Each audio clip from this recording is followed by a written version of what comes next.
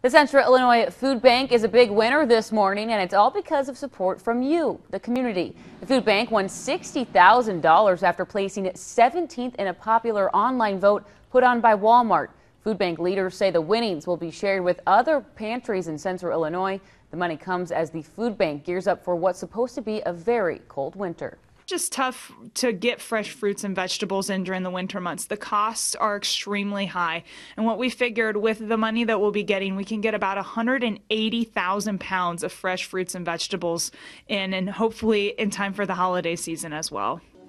The organization expects to receive the check early next month.